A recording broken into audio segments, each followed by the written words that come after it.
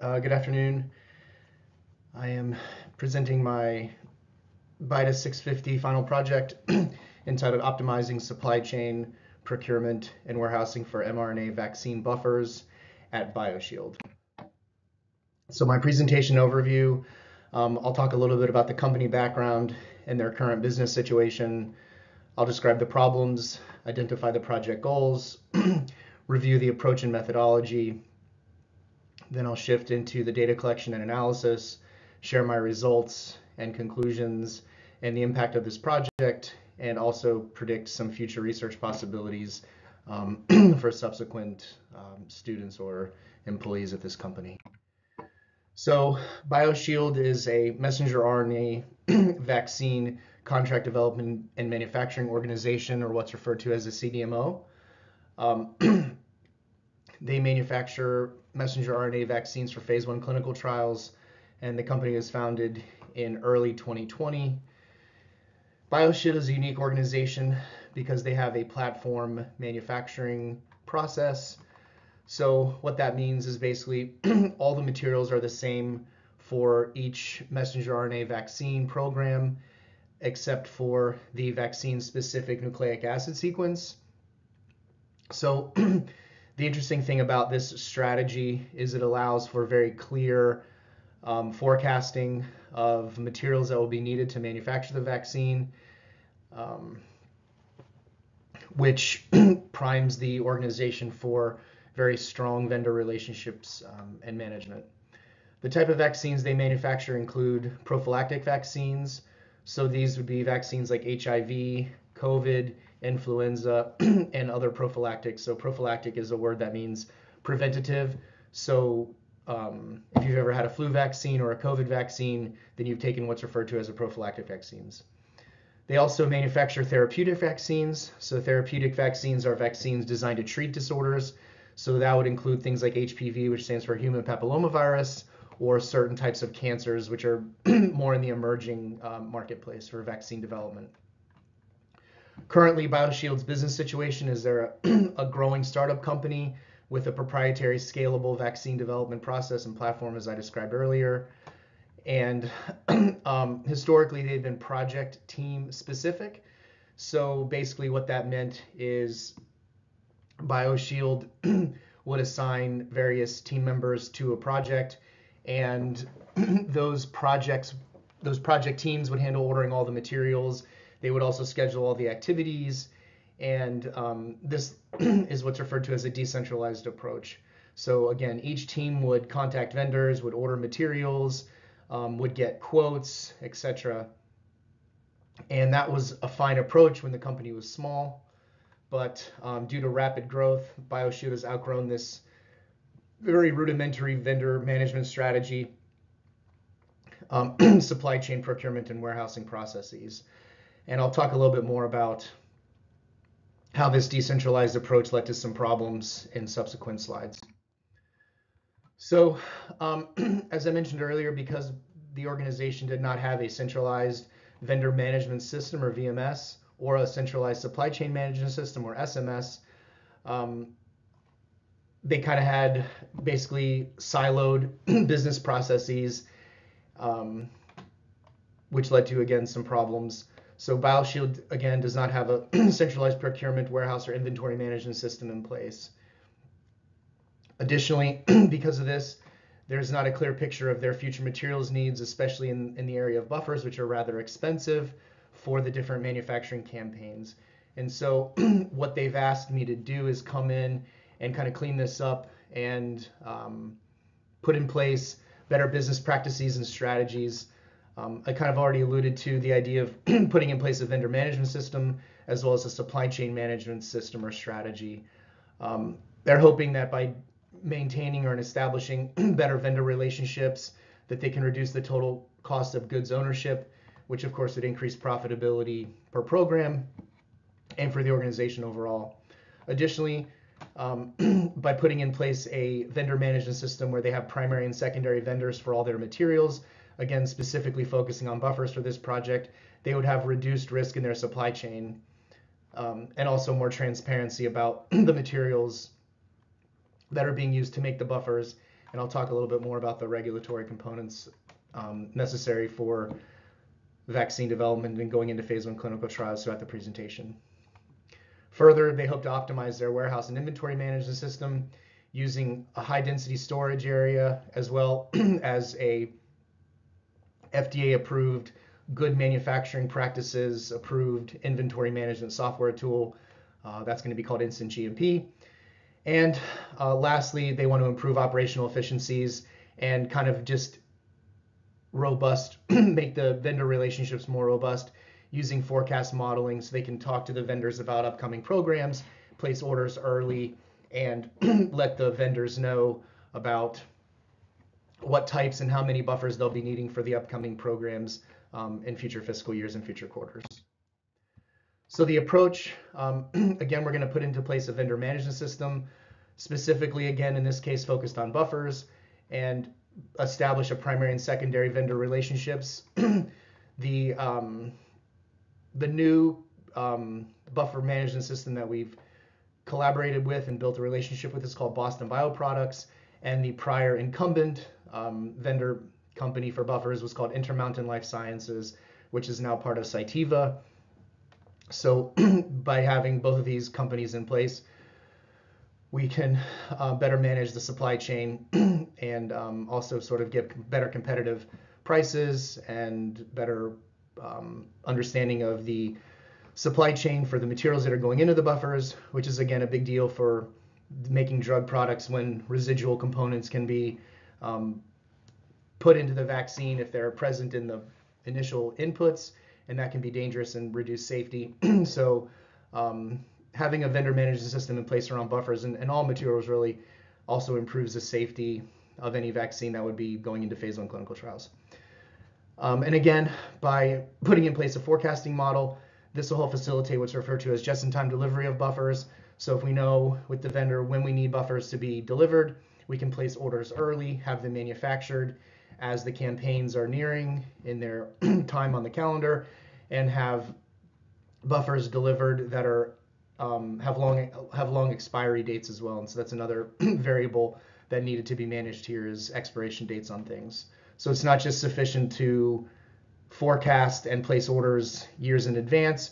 Rather, the vendor relationship needs to be such that the vendor knows what buffers we need and when we need them, so that when the orders are placed, the buffers are manufactured and delivered in such a time that provides for meaningful expiry dates, such that buffers aren't expiring prior to runs taking place.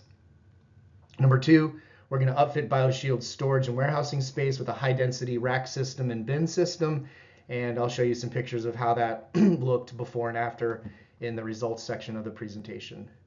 Third, we're going to install an inventory management software tool called Instant GMP. Instant GMP supports centralized procurement and inventory management. It also helps to manage the materials, giving insights on when products or materials are being depleted. And this also circles into the quality management system necessary for FDA approval and release of drug products. Lastly, evaluating and deploying a statistical forecasting model for buffer procurement. So I'm going to analyze 3 different statistical forecasting models: the simple moving average model, the simple linear regression model, and the simple exponential smoothing model. And based on the statistical results of these models, we'll choose the best forecasting tool to use moving forward for BioShield's buffer forecasting needs. So as part of putting in the vendor management system, I needed to basically identify the list of buffers necessary for manufacturing of a messenger RNA vaccine. And so basically that's a pretty straightforward process of just getting the names of all the different buffers from BioShield. Again, they have a platform process, so the buffers don't change on any given campaign. It's always the same number of buffers. It's always the same volumes that need to be ordered, the same types, etc., same formulations. And so what you're looking at here are the SKU numbers. So this is the BioShield material number. So this is the material ID number. MAT is short for material. And then the list of numerical codes. So this is the in-house SKU. When I talked to BioShield, they and shared within the different buffers, they came back with their own SKU numbers, and so those are in the table as well. And then, as I mentioned earlier, the incumbent Intermountain also has SKU numbers. So we have 3 different identifiers for these different buffers, and here are the different buffer names. So just kind of a quick overview here. This is a 1 molar sodium carbonate buffer that's being delivered in the size of a 10-liter plastic bottle. You can see here this is a 50% glucose buffer coming in, again, a 10-liter plastic bottle. Various other buffers, tris buffers, ethanol, acetone, sodium hydroxide for cleaning things, citrate buffers, and then a PBS buffer is a phosphate saline solution. And so the first part of the implementation of the vendor management system is to basically gather up all the buffer information, get the SKU numbers and catalog numbers established, the volumes necessary, and so on. And from there, we can start to look at the various different forecasting information. So I basically have a table here showing all of the different months that BioShield has been in operation and how many messenger RNA programs they had in each month. And there's 2 columns here. So there's month from April 2020 to March of 2020. And then the second group, we have April through March of 2024. And you can see basically over time that the number of campaigns or the number of messenger RNA vaccine programs that BioShield was able to manufacture has basically looks like there's an increasing trend over time. So the organization clearly shows growth from its inception through the current period. So on the y-axis here, we have the messenger RNA programs or manufacturing campaigns, and on the x-axis, we have the time.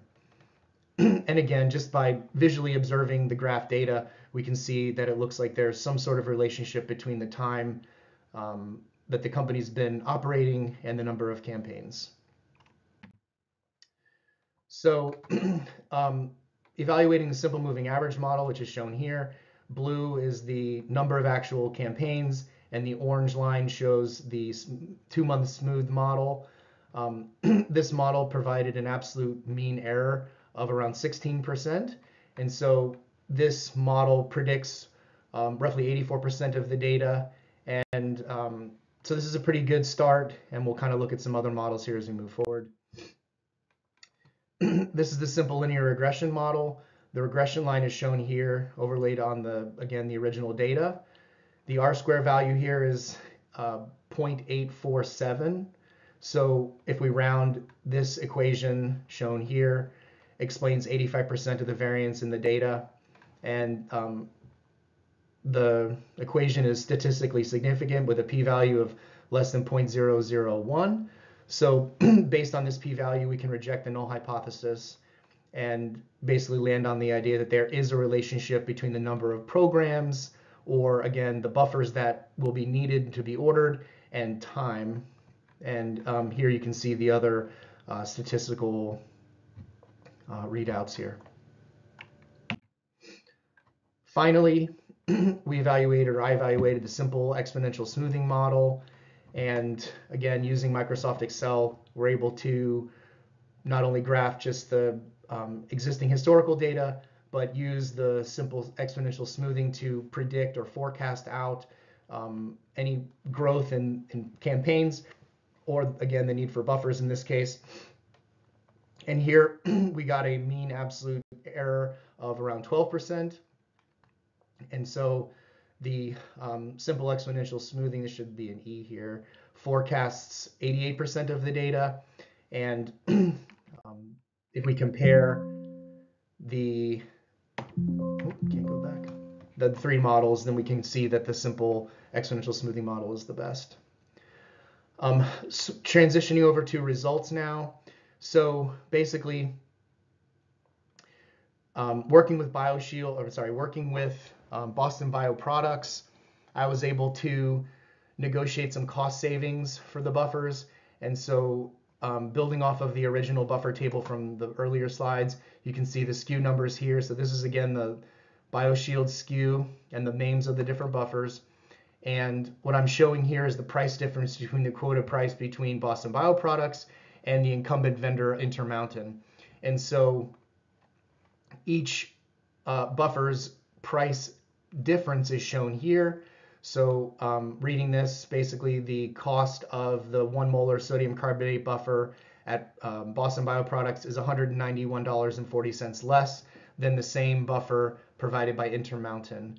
And we need one 50-liter drum of this material per manufacturing campaign. And so the total cost saved per campaign for this particular buffer is $191.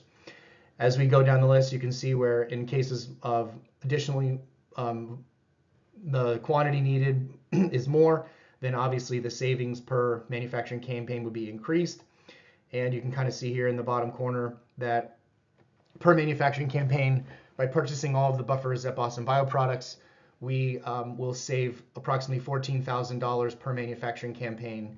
And so basically by establishing a relationship with Boston Bioproducts, which is a smaller family-owned organization located in Boston, we're able to save money compared to working with a much larger organization called Intermountain.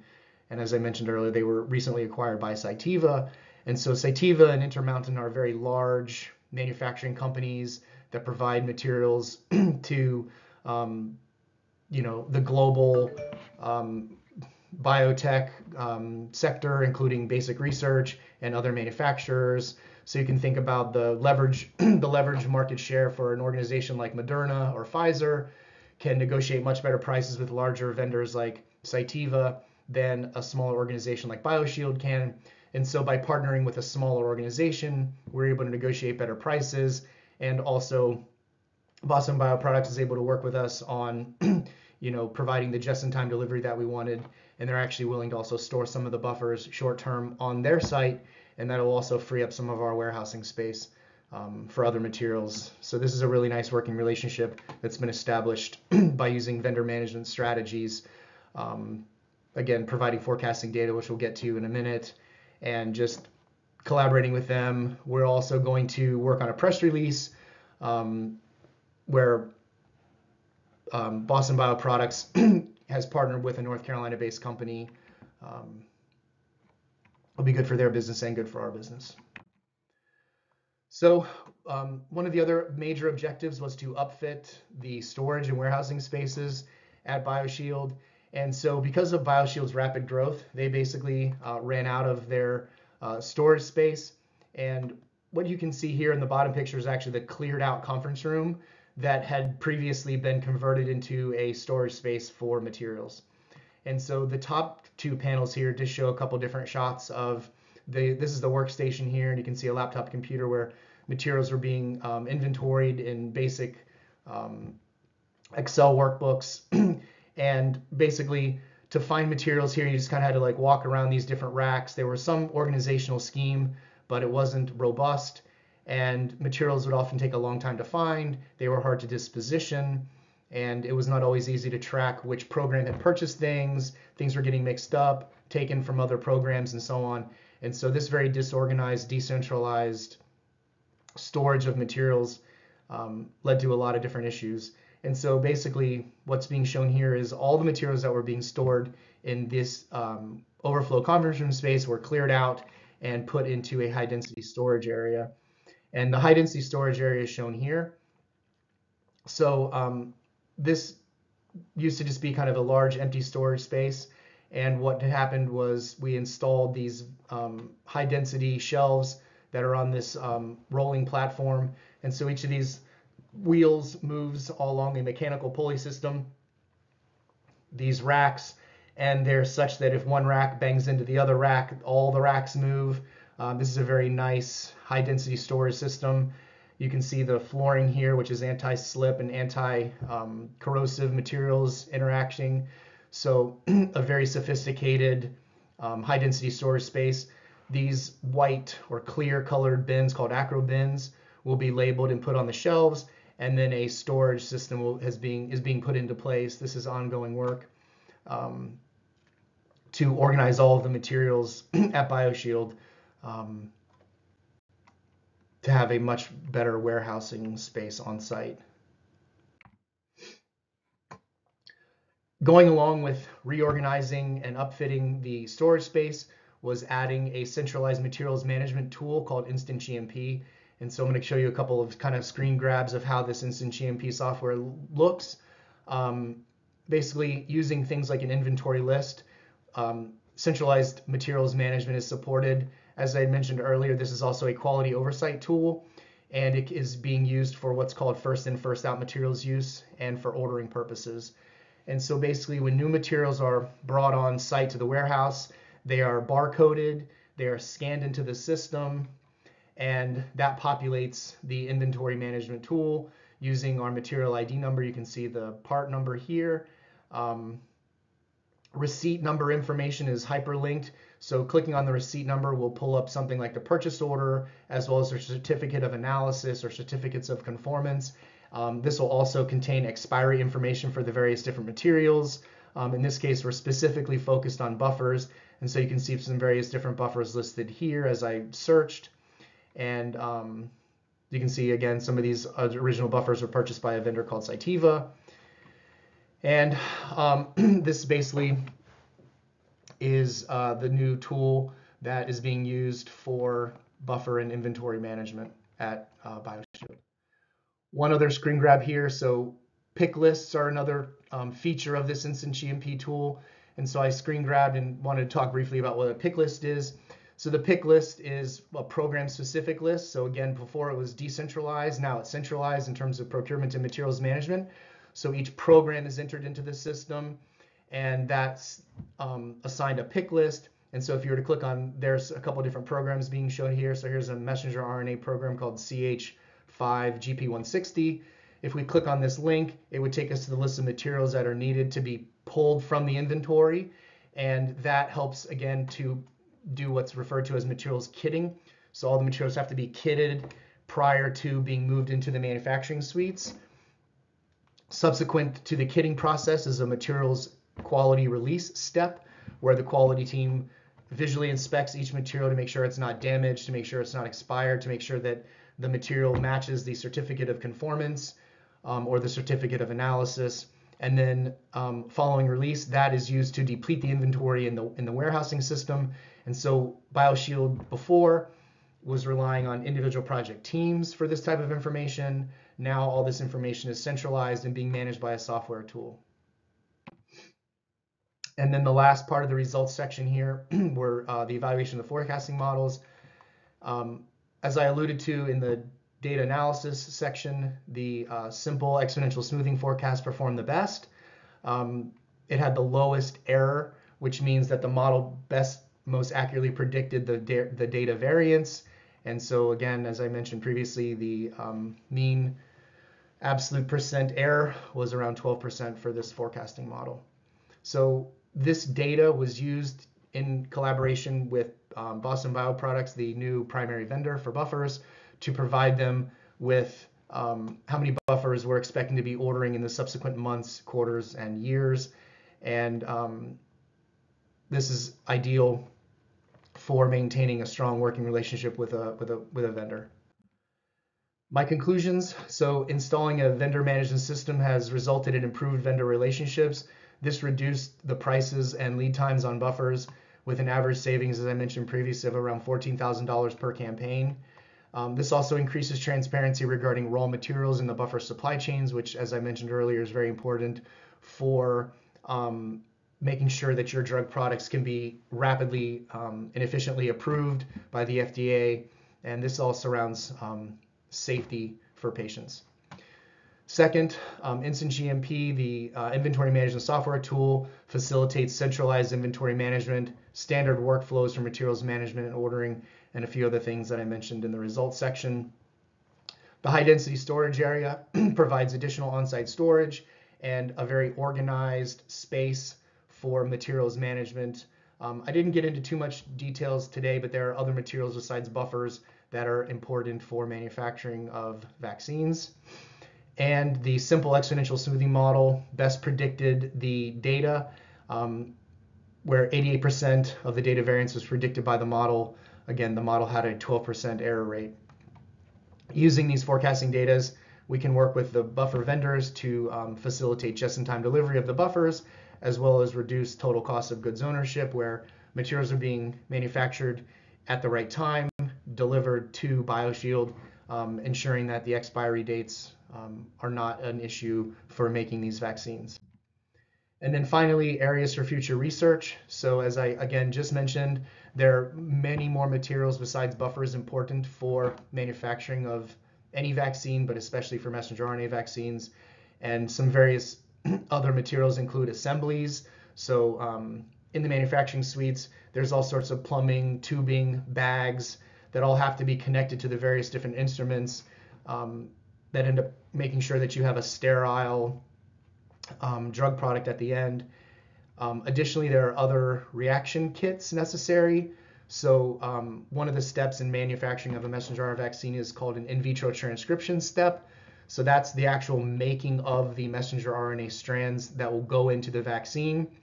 The step following the manufacturing of the actual transcript that becomes the vaccine is an encapsulation step into what's referred to as a lipid nanoparticle.